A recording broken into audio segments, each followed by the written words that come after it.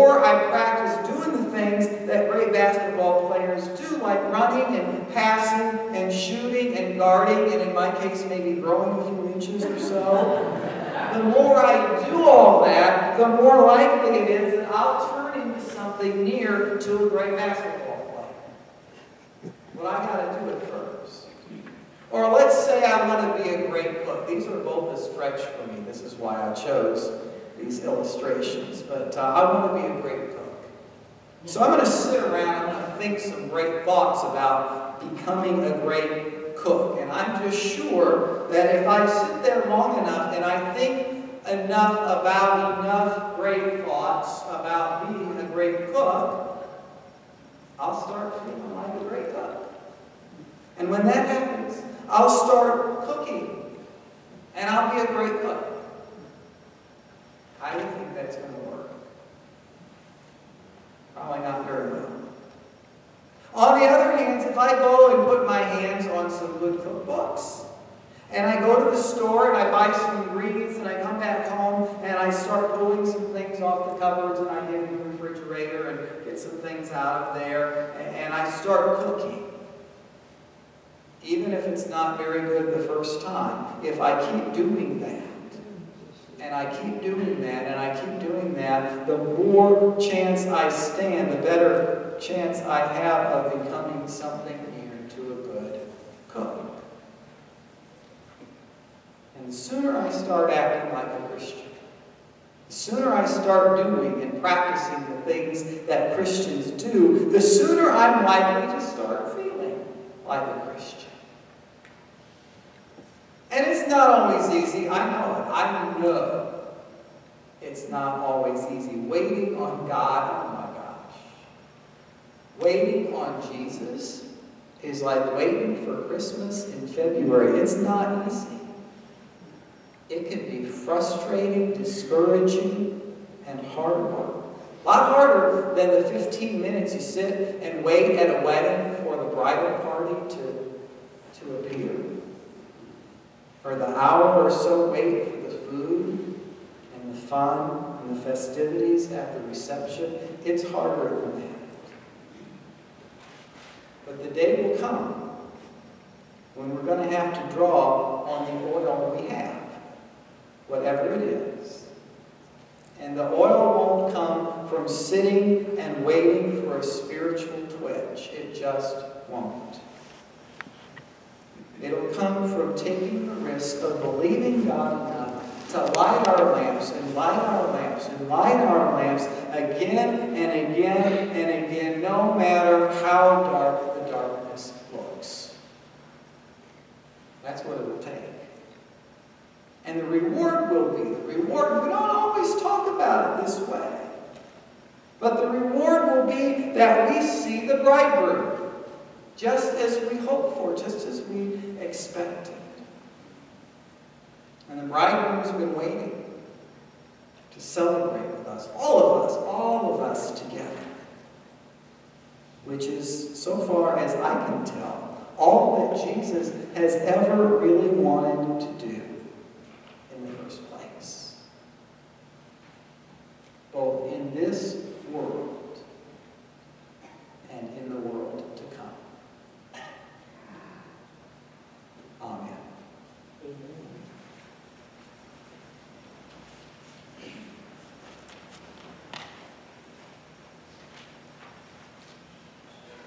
In a moment of silence and prayer, I invite us to remember Phil and Suzanne Gates and their family at the passing of Phil's sister on October 31st. I invite us to, in the quiet, soak in and soak up the presence and the love and the grace of God for you and for all of us and for the whole world. To know that God hears our prayers, whether they be the silent prayers of our hearts or spoken prayers that come out of us in this moment. Let this be for you a moment to meet God in prayer. Let us go together to the throne of grace. Let us pray.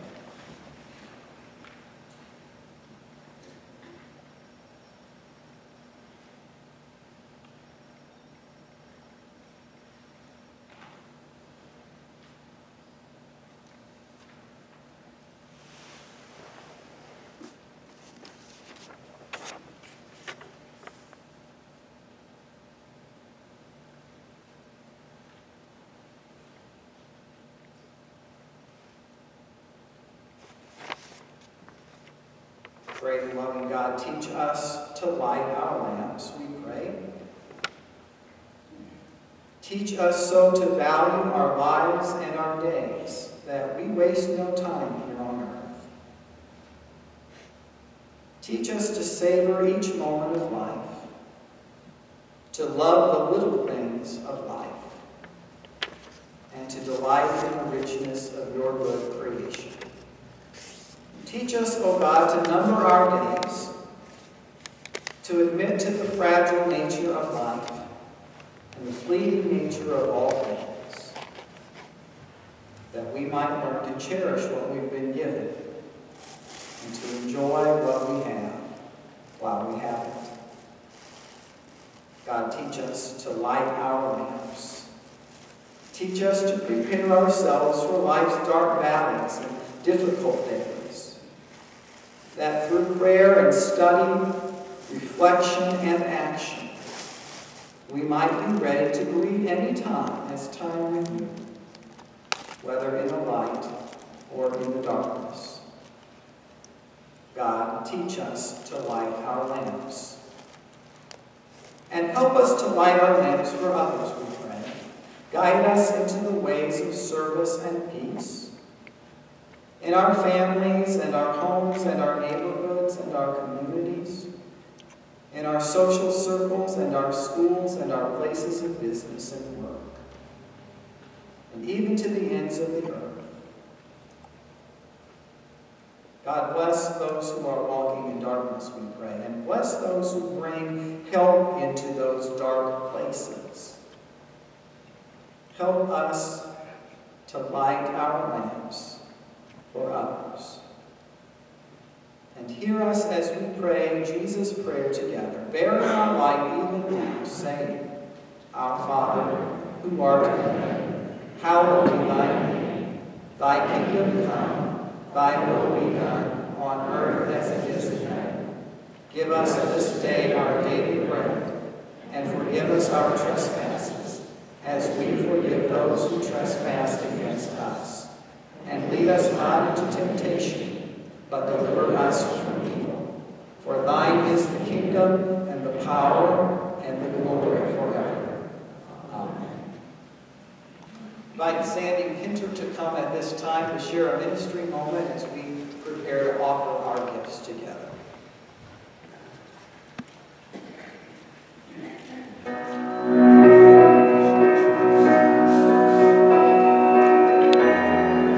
We are women organized for mission. We are the women in your church. Women who put faith, hope, and love into action. United Methodist Women organize, raise funds, and administer programs for women, children, and youth. Now, you may think you know a lot about United Methodist Women. We are allies of women's organizations all over the world, giving, sharing work, speaking each other's issues, as well as our own. We are faith-filled women, committed to God's mission in this world, and we are organizing for that mission for decades to come. The United Methodist Women is celebrating 140 years in mission, and we're looking forward to the next 140 years. The United Methodist Women in your local churches make mission possible. We are women who put faith, hope, and love into action for women, children, and youth down the street and around the world. Good morning.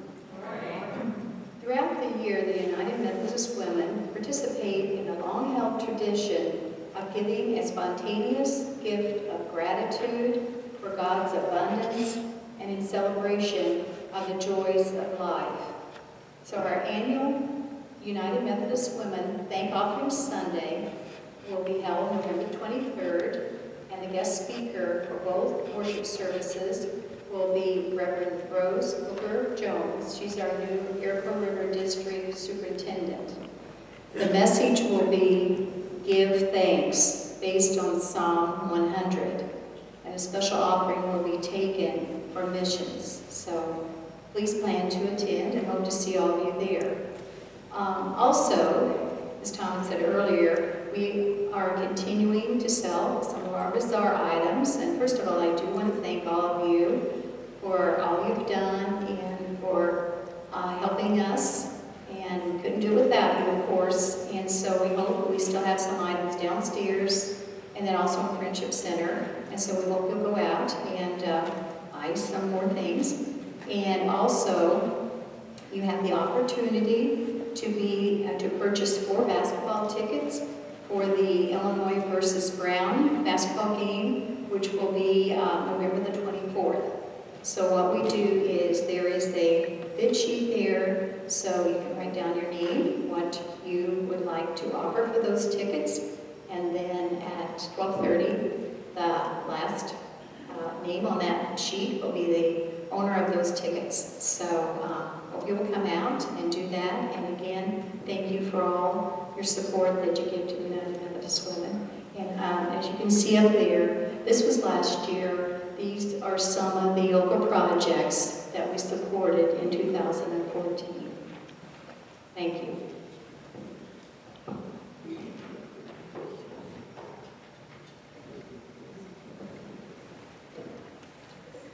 Because of you, mission is at motion at First Church. As forgiven and reconciled people, let us offer ourselves and our gifts to God.